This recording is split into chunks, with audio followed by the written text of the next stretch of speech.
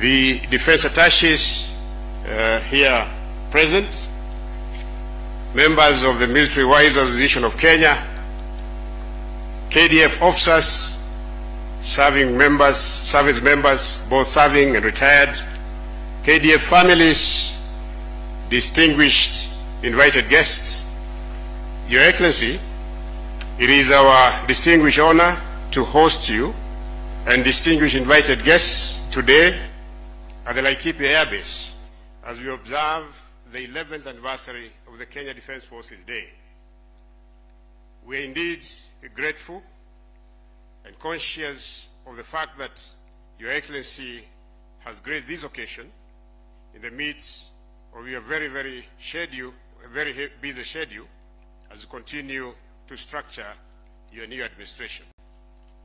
In this regard, permit me, Your Excellency, on behalf of the entire Kenya Defence Forces family, to congratulate Your Excellency on becoming the 5th President of the Republic of Kenya and the Commander-in-Chief of the Kenya Defence Forces.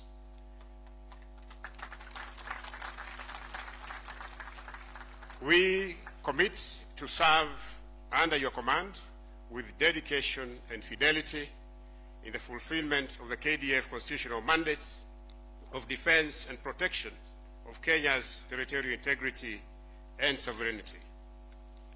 Whereas this day marks a solemn occasion on which we celebrate the gallant Kenyan officers and service members who have paid the ultimate price while serving our great nation, we also pay tribute to those who served alongside them and suffered the scars of war, and not forgetting dear families who survived them. Indeed, the essence, valor, and strength of every KDF soldier is anchored in the support of families who are the backbone of our very existence. Your Excellency,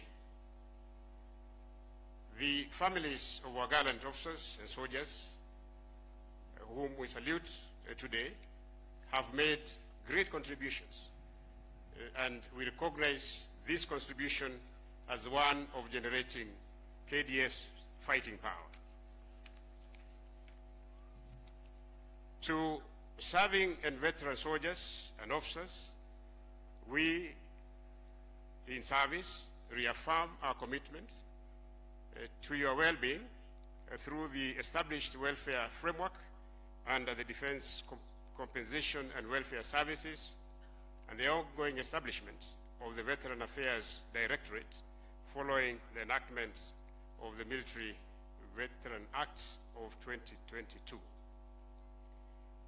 In defending the country against external aggression, KDF troops have robustly continued to undertake counter-terrorism operations within and beyond our borders, which has significantly degraded the Al-Shabaab menace.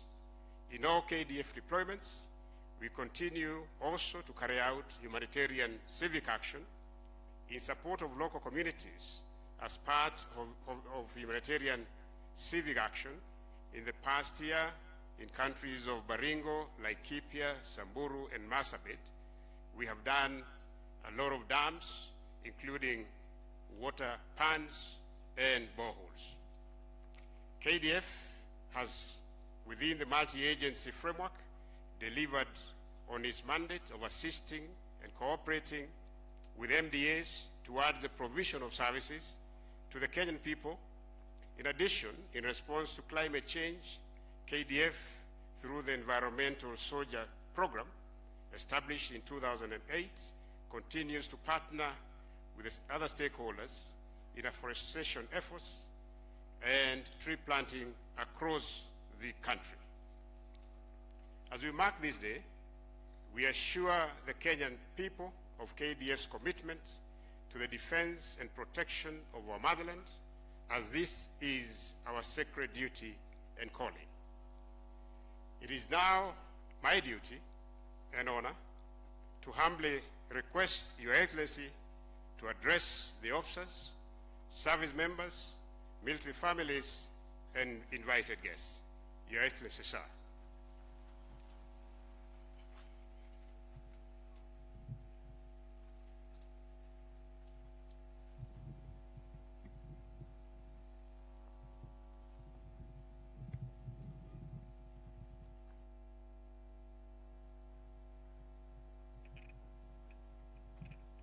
Thank you. Thank you very much. Please, let's take our seats.